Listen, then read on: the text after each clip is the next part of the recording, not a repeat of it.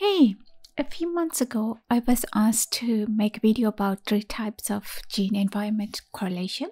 It took me some time, but here it is. The link to the original gene-environment correlation video can be found in the description. The 3 types of genotype-environment correlations are active, passive, and reactive. We talked about the active, or also called the selective genotype-environment correlation, in the original video.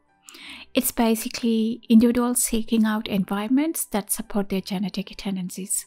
So, for example, someone with violence tendencies seeking out a gang to join. This is referred to as niche picking.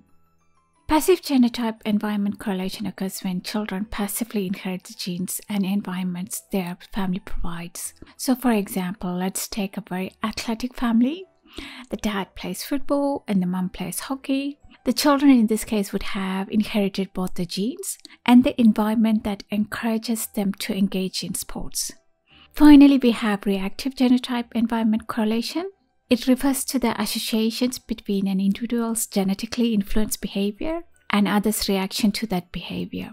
We talked a bit about it in the original video. Let's take the kid from the first example. His violent tendencies could make his classmates avoid him, so his behavior would evoke avoiding behavior from his classmates.